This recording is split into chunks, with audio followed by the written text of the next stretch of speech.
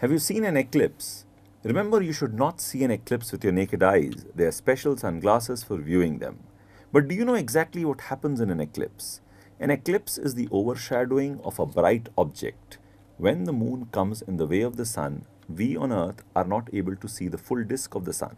It is called a solar eclipse. Today, what we are trying to do is to simulate the solar eclipse. Imagine yourself to be on Earth and looking up towards the sun, and imagine this torch to be the sun.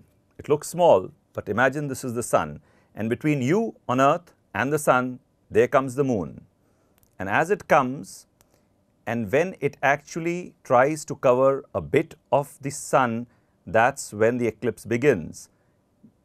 There the eclipse begins, and if it completely covers it, it becomes like an annular eclipse, and then it moves away to the other side and goes out.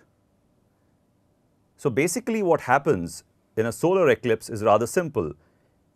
Between the sun and the earth, the moon comes, covering the sun's rays from coming down to earth.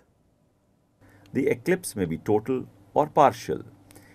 While viewing the sun from the umbra region, no part of the sun is visible, and so it is a total solar eclipse.